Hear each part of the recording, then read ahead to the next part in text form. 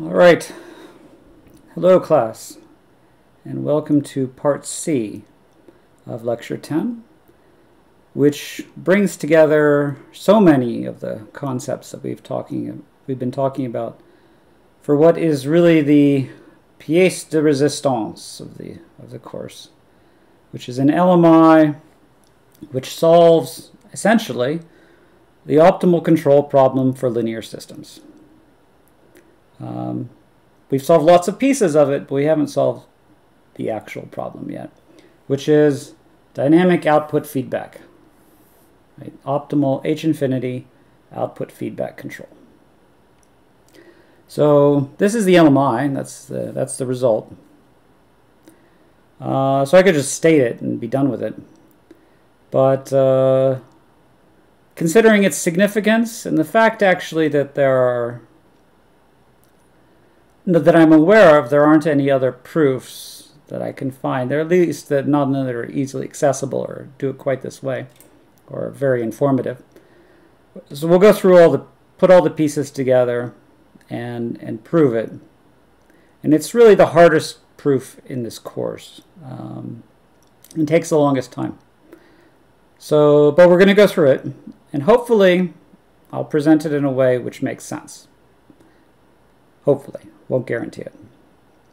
So let's start with the statement of the theorem.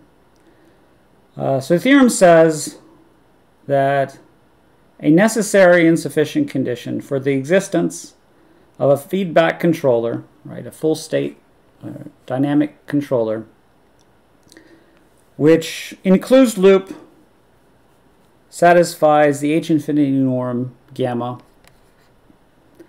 Closed loop, right? This is the 9 matrix representation. Using that controller is equivalent, right, to the existence of variables. These are the variables.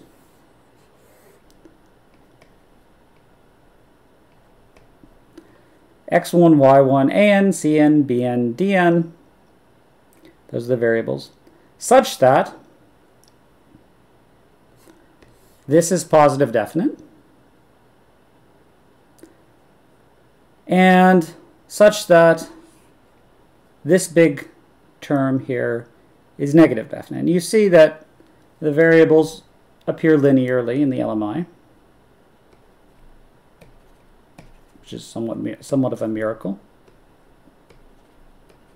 considering how many variables we have and how many substitutions we've gone through.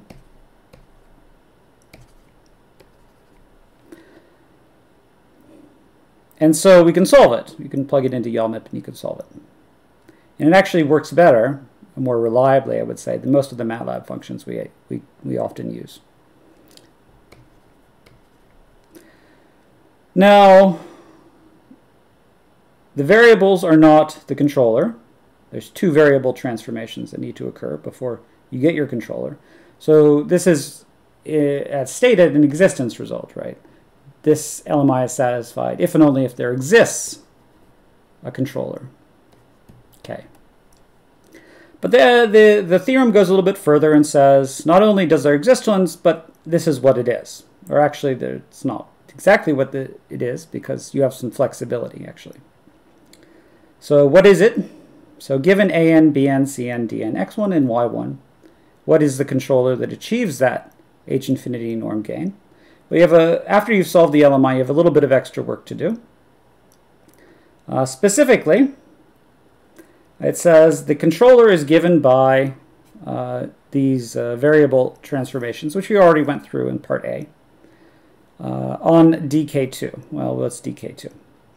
So AK2, BK2, CK2, and DK2, and here actually is not state-space representation, it's just the matrix, is given by the variables. These are the variables you found by solving the LMI,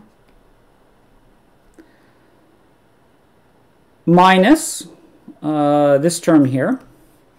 So you subtract off this term, which is bilinear, but that's okay. It's a posteriori, it's fine.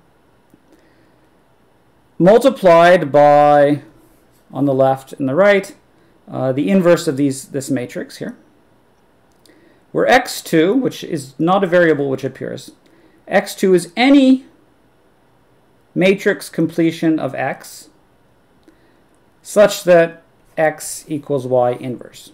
Well, and we know how to find that from the variable converse transformation lemma, and I'll summarize it at the end. So this exists from, I believe, the converse transformation lemma. No, this is the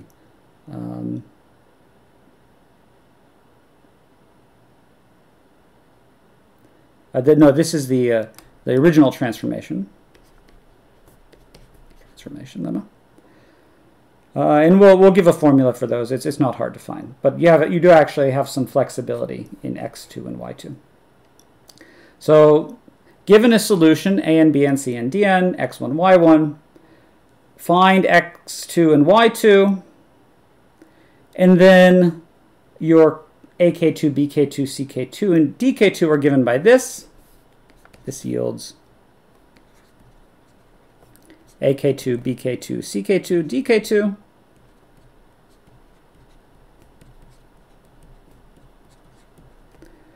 Which then, through this variable transformation, yields AK, BK, CK, DK.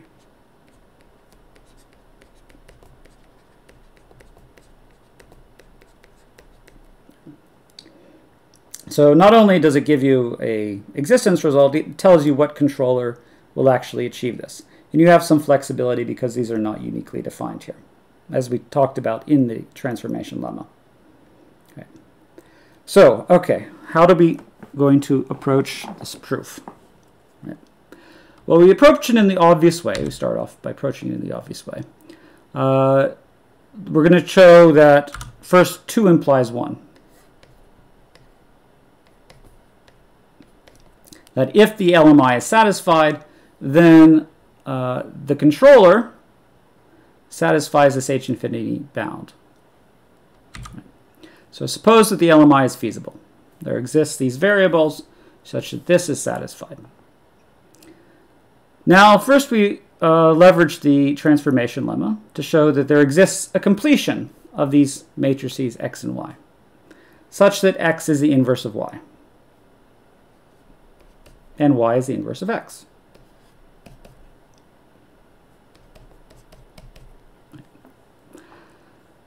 So we know what those are. We actually gave a formula for finding them, but we're not going to discuss that part. We know they exist now. Right? So there exists a completion. And furthermore, we know that this completion satisfies this property that y2 can have full rank, and so the half dual variable here also has full rank. Right, so that's from the transformation lemma. So now let's propose a controller and show that it achieves the H infinity norm bound, which we desire. So specifically, we let AK, BK, CK, and DK be given from AK2, BK2, CK2, and DK2.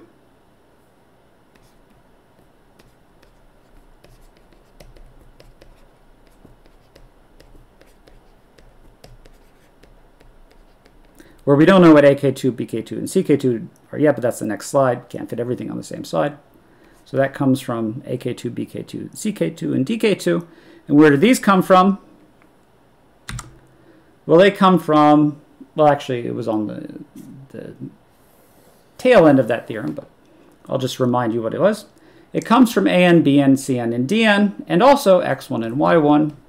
These are the vars, which you found by solving the LMI. And those completions, those show up right there. So we define our AK2, BK2, and DK2 in terms of AN, BN, CN, DN, and X1 and Y1. So from another previous slide from lecture part A, we know that, right, the closed loop, right, the linear fractional transformation of this controller, AK, BK, CK, DK, with the 9 matrix representation of P, has this form ACL, BCL, CCL, DCL, it's a matrix. This is a system. This is the matrix. Where ACL, BCL, CCL, and DCL are affine in AK2, BK2, CK2, and DK2. But of course, those aren't our variables. So we're going to just plug in this expression for those variables into this representation. So that gets plugged in there. And we get a new expression for ACL, BCL, CCL, and DCL in terms of our variables AN, BN, CN, and DN, and also X1, Y1, and this matrix completion Y2. Right. So that's our closed loop system. So now, what we'd like to do is show that this closed loop system has H infinity norm less than gamma.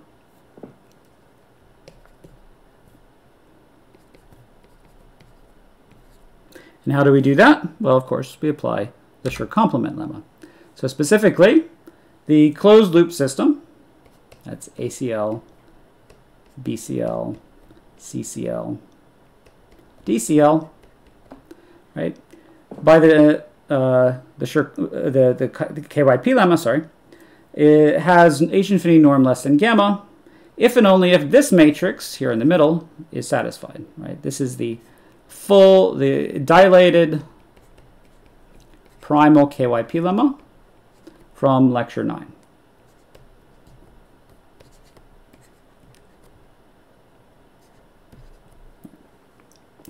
Now, so if this matrix is negative, definite, then the H infinity norm is less than gamma. Now, we know from properties of positive matrices that this is equivalent, if YCL is full rank, to the product where you multiply YCL II, this half-dual transformation on the left and the right. Right. So is it negative? Is this thing negative? That's the question. And so the remainder of these slides, and there are several of them because they're large matrices, is nothing more than showing that this thing which we want to be negative is equal to the matrix which we assumed is negative because, right, that's what we're trying, that's 2, right? This is from 2. So we know that this is negative from 2. And we want to show that these two things are equal. This is the important part. So how do we show that? That's the challenge. It's just algebra. It's not terribly difficult. But in order to show it on a reasonable number of slides and without getting too confused, we'll try and simplify it a little bit. Right. So first of all, right, we take this matrix, which we're trying to show to be negative, trying to show that's negative. And first, our first step, and we actually had it on the note slide earlier, we show that this is equal to this, where we get rid of the primal variable and we replace it with the half primal variable. So this goes to that. So we have a half primal variable, half primal variable, half primal variable, half primal variable, and then we have the half dual variable, half dual variable, half dual variable, and half dual variable. Right. So we've already shown this. This is already shown that, this equality.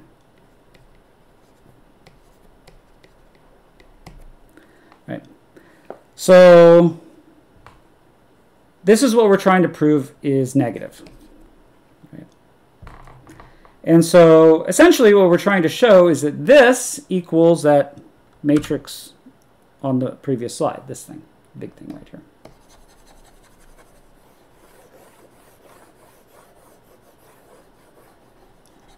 Right. And so how are we going to do that? Well, basically, we break it up into chunks. Okay. So let's just break it up a little bit. There's a chunk. Here's a chunk. Sorry. There's a chunk. Sorry. And there's a chunk. Okay. So in particular, comparing terms on the previous slide, we want to show that that bit right there, right, is DCL. Sorry, that's DCL.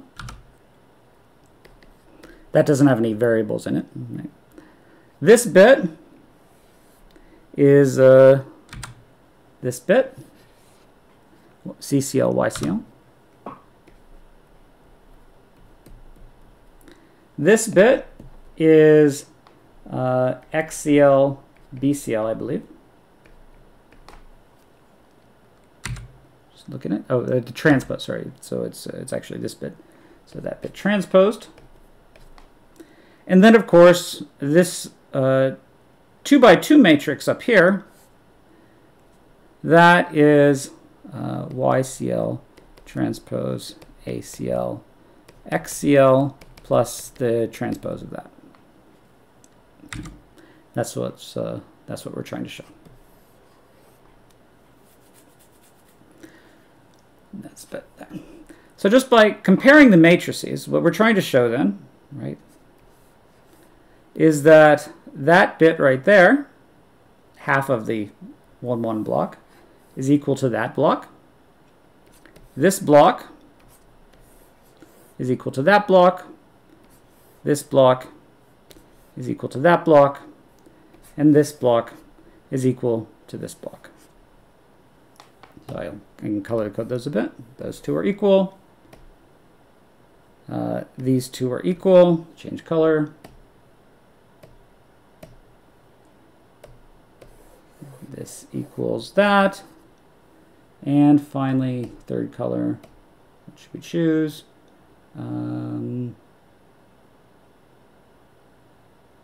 Already got orange. Okay. Pink.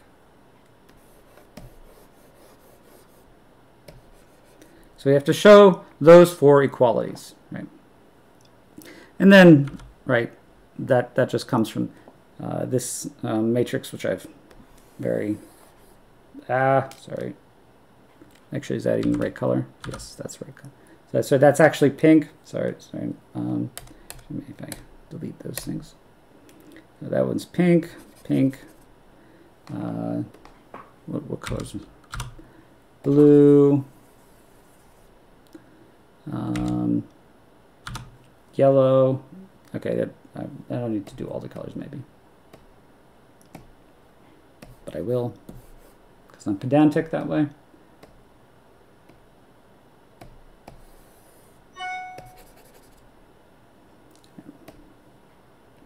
So just by looking at those matrices, right, we can see that that's what we're trying to show. So the goal then, right, is to show this, that equals that. So obviously, we have to examine this term here. So let's examine that term here and show it is what we want it to be. So let's look at that. All right, so first of all, let's plug in for ACL, BCL, YCL, and DCL. So from the affine representation we had on the previous slide, right, it's this thing right here. Right. So affine in AK2, BK2, CK2, and DK2. Why aren't we using A and B and C and Indian? Well, we will, but at this point we don't need to. It actually works better if we don't do it quite yet. So we've got, we can break this into two terms, right? This term and this term, and just because these are big matrices, let's handle them separately. Right. So remember, we have expressions for YCL and XCL. Let's plug those into the next slide. So let's look at the first term first. That's the first term. All right, so let's expand our expression for YCL and XCL. So that was our expression for YCL. This is our expression for XCL. And, you know, this is just matrix multiplication. So let's do the matrix multiplication. We multiply through by both matrices. And we get this expression here. And so we can color code that as well, if we like. So this is the part which gets mapped to D1, D. This is the part that gets mapped to C. And then we have the other two colors. Really, maybe have more colors on my screen here. Right. And right away we can compare those to what we want, and we can see that some of the pieces are already falling into place. So those terms correspond to that, correspond to that. What else do we have? Correspond to that. I believe the terms that don't have n in them are the ones that are showing up here. That, and that. So those terms have already appeared. Notice we have one extra term here, however, this term. So we have an extra term, and hopefully that'll disappear when we get the second part of this expression.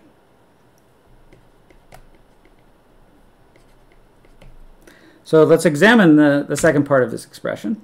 So this is the second term. Remember what we're trying to show here, of course. We're trying to show that, right, we're examining this piece. That's what we're working with. And we're trying to show that it's equal to this, right? And so we've shown already that the first part of this expression is these terms here. Now we have to show that the second part of the expression is the remaining terms that we haven't covered yet. So let's examine those remaining parts. So this is the second part of that expression. So this one's a little bit more complicated, and there's like a bit of a trick involved, right? So again, we expand out our expression for XCL, and we expand out our expression for YCL. There's YCL, there's XCL. And first step, we multiply it by this matrix here so this term here becomes this term, and this term here becomes this term, right? So we've simplified. Unfortunately, of course, we have it in AK2, BK2, CK2, and DK2. And so that's annoying because we need it in terms of A and B and C and DN, which is, right, that's what we're trying to show here. If you remember our expression for AK2, BK2, CK2, and DK2 in terms of A and B and C and DN, however, remember it has these inverses on the left and the right. So we're going to get rid of those inverses. A little further, right? By factoring these two matrices out, so essentially passing those variables through those matrices, so pulling out the parts which don't depend on the variables out of those. So we use this identity that this term is equal to this term, the product of those two terms. So we factored out that term, and this term is equal to the product of these two terms. So again, we've factored these x and y through that matrix here to get, so notice that these are the same matrices on both. We've moved this thing through. And again, here we've moved the thing through, right? Actually, the identity has changed spots, so it's not exactly the same thing. But we've been able to move our half-dual variables through this matrix. And we've been able to move our half-primal variables also through this matrix, right? And that's important, right? Because now they're right next to the variables that we care about, the decision variables. And so that's good. That allows us to do our variable substitution, right? So specifically, our variable substitution, the A and B and C and substitution, is to take this whole term here and make that our new variable, right? Make that our AN, BN, CN, DN. Well, it's not quite that simple because, of course, we had this extra term here, remember? This extra term here. So we need it to be actually, we're going to move this extra term inside this expression here. We're going to move that extra term inside here and make that our new variables plus extra term. So when we move it inside the variables, it comes out, fortunately, just right here. And so we make this whole thing our new variable, our variable substitution. A and B and C and D n plus the other bit over here that we want to get rid of. So we have a new set of variables A and B and C and D n, which now our closed loop, our KYP lemma is now affine in those variables. So we show that, right? We finalize this step now, right?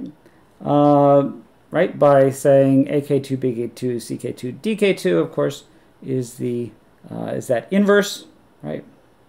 We just move these things from the left-hand side to the right-hand side, right? They were on the left-hand side when we defined the variables. Now we're moving to the right-hand side. And so when we plug these variables in, right, these inverses cancel each other out, right? And I guess that's actually obvious from the previous slide.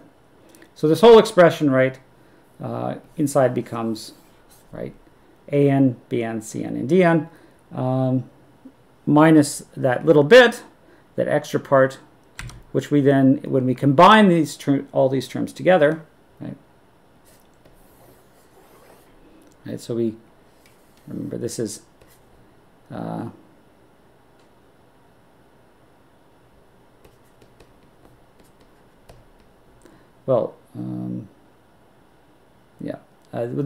this is just the second part, right? So I can't say that's just ACL, BCL, CCL, and DCL, right? So I'll just, anyway, so we have this this second part, right? And so we conclude, right, by taking this, showing that the whole expression is affine in our variables, and then plus the extra part right there. And so we multiply that all out, and we get this expression, right, which are the remaining terms in the expression we wanted to prove in the first place. I forgot my color coding. I think pink. What was pink? Well, this was yellow. I think C was pink. I'm not actually sure. And then we had orange for B. So if we look at that that expression, right, now we've got the whole expression here, right? We have the first part plus the second part. The first part was this one. The second part was this one. We add the two together. These extra terms cancel out, and we get, right, an expression here, which is what we were trying to prove. So we've proven that this term equals that term. So, and again, I guess I can color code these if we like. Although we've already given this expression, so probably not necessary.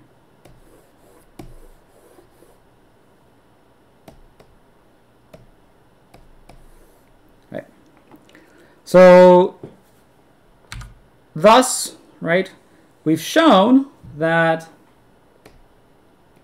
this expression, right, where we apply the half-dual transformation to the closed loop system KYP lemma, right, is equal to our LMI. Right? And since our LMI is negative definite, by assumption, this is 2, we have that this term here is negative definite. And by the KYP lemma, because Y is CL is full rank, this implies that the closed loop system satisfies the H infinity norm less than gamma, right? Which is what we were trying to show. So sufficiency, the LMI is sufficient for this controller to establish an H infinity norm bound of less than gamma. The other direction is, again, it's just that equality relationship is the core of it, so it's just really bookkeeping at this point. But let's go through it. So necessity. One implies two. So suppose there exists a AK2, BK2, CK2, and DK2 such that the closed loop system has norm less than gamma. There exists. By the KYP lemma, this implies the existence of an x greater than 0 such that the dilated primal KYP lemma is satisfied. Dilated primal KYP lemma. Overuse our acronyms there. Satisfied. So we know that there exists an x. Great. And we know AK2, BK2, CK2, DK2 exists. Now we got to get, remember, we have to get x1, y1, an, bn, cn, and dn. All right. So we have AK2, BK2, CK2, and DK2, and we have x. And we have to get these other things. Well, we know what x1 is, right? It's just the 1, 1 block of x. So that's that. Now define the inverse of x. We know it's invertible because it's positive definite. And obviously y1 will be the inverse of the 1, 1 block, or the 1, 1 block of the inverse. So, right, we have this completion. And by the converse transformation lemma, right, we know that this LMI, the first part of the LMI, is satisfied. Okay. Furthermore, we know that YCL also has full row rank, or full rank, and an X2 we can assume has full row rank because the inequalities here are strict, right? Because X, X1, X2, X2 transpose, X3 is strictly positive 0, greater than 0.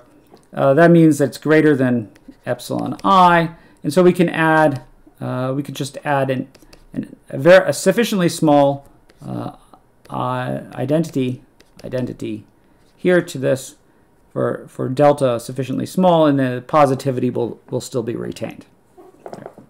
So we can assume that X2 also has full row rank, and so by the converse transformation lemma, YCL has full row rank, and the inequality is satisfied. So the first part of the LMI is satisfied for those choices of x1, y1. So we have that. Now we have to turn our attention to the second part of the LMI. We have to show that this is negative. For this, we have to define our variables a and b and c and dn. But of course, we know pretty much what we're doing at this point. Obviously, we have AKP, BG2, we have AK, BK, CK, DK. We define these new variables AK, BK2, CK2, and DK2 in the way we defined earlier.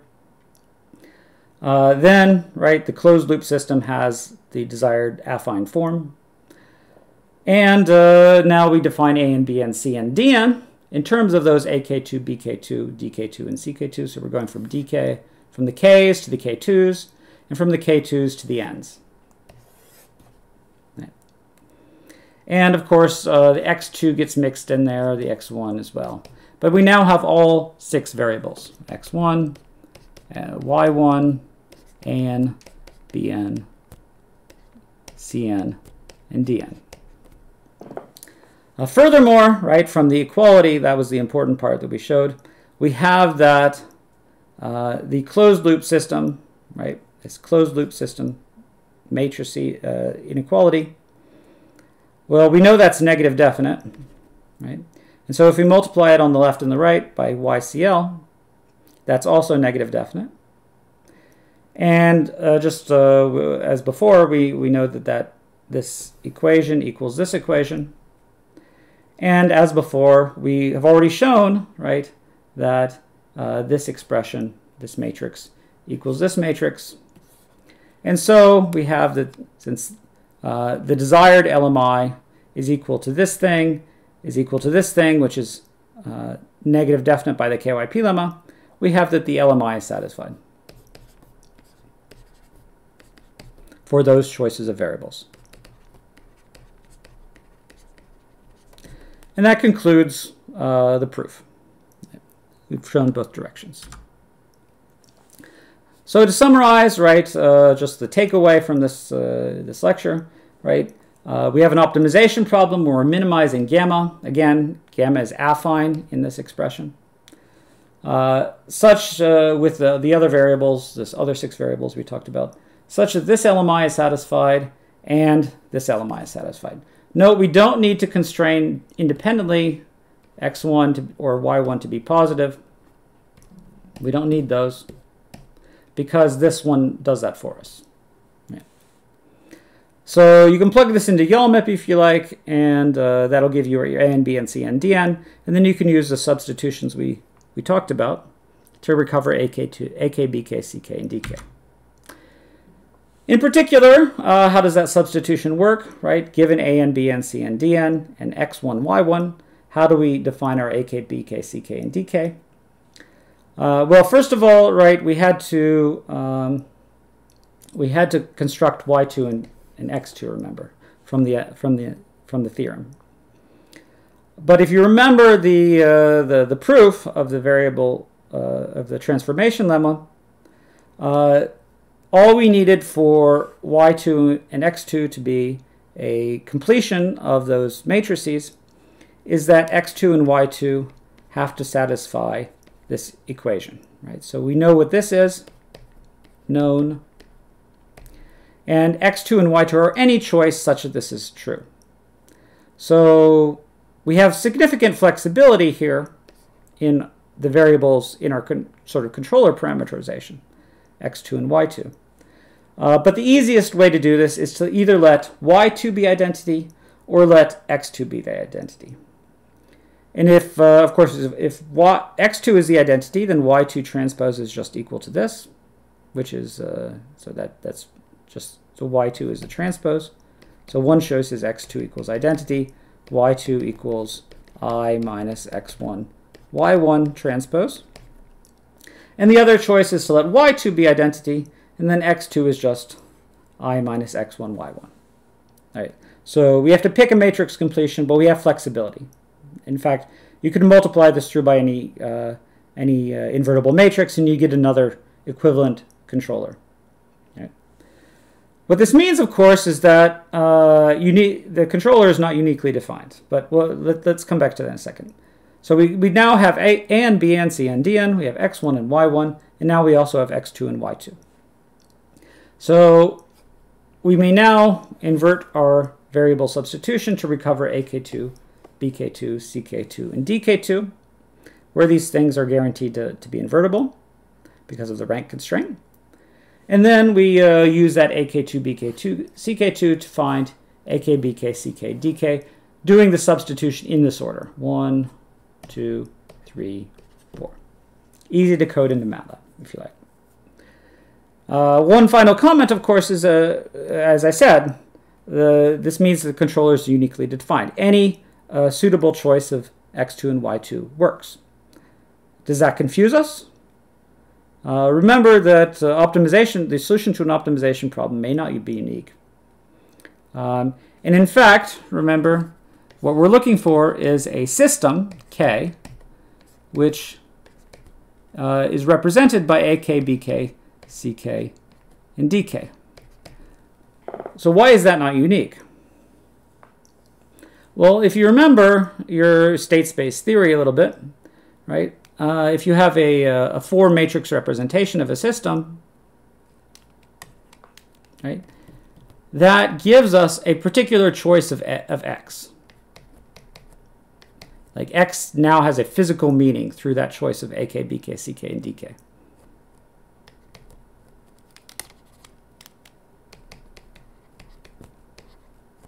Actually, the input to that is Y. I should say that. And the output is U.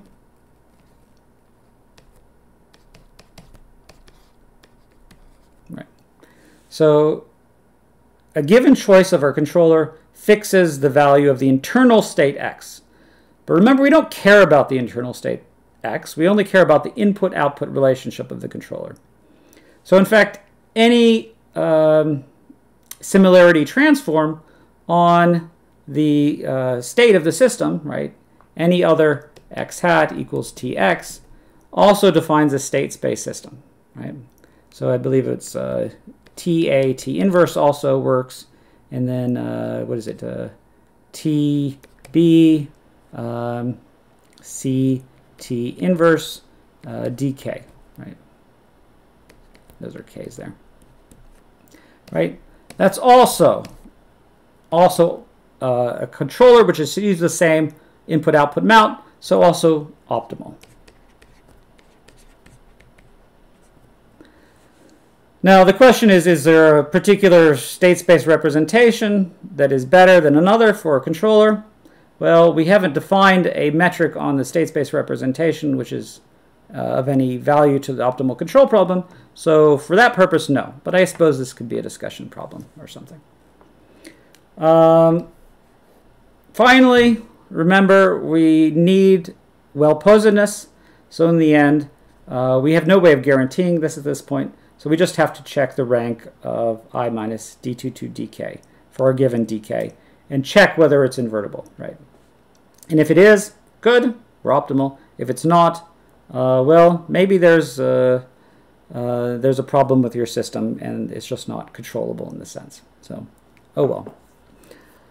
Nothing you can really do other than redefine the 9 matrix representation or the plant.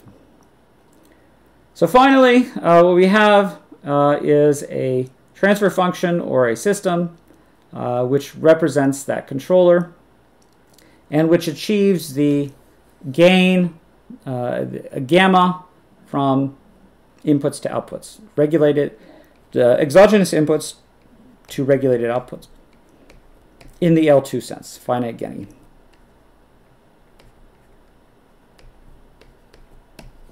Okay. And that bound is minimized. So we can conclude with a statement, which we don't prove in any way, that there are actually other people represent these LMIs differently sometimes, which I don't like it, but I'll just mention that it exists. In particular, I think Dullerud and Paganini gives this one.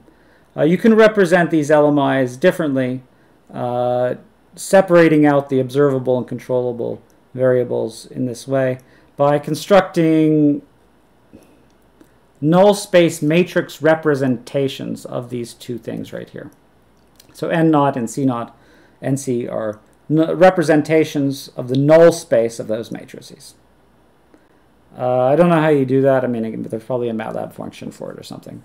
Anyway, you construct those things, and then the LMI boils down to this LMI right here, and this LMI right here. Right. So, again, I don't like using these things, but right there. And also, right, this doesn't, I don't like this representation because it doesn't actually give you the controller. I mean, I guess there's a way to construct it, but it's not obvious. So the LMI is not terribly constructive, so I'm not a big fan. But just to know that this appears occasionally in the literature.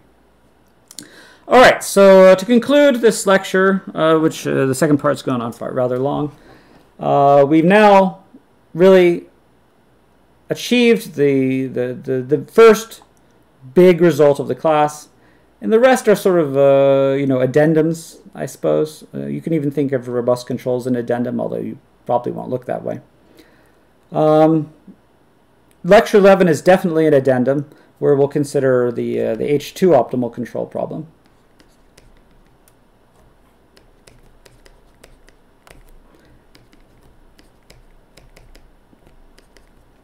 But really, we've achieved a significant result where we know how to construct optimal controllers, at least in the H infinity sense. And so we will, at this point, rest on our laurels and come back in the next lecture to that H2 case and try and do our best to interpret it in some way, give an LQR interpretation, give a noise interpretation, but that we'll have to wait till the next lecture.